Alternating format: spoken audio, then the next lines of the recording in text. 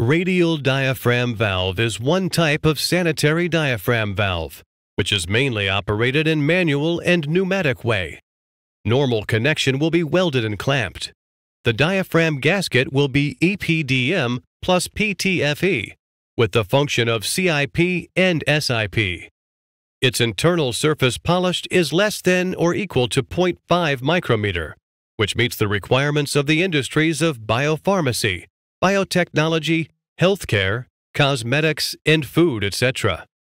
Such valve will be used as process control valve, dosing valve, sampling valve, and aseptic release valve, and so on.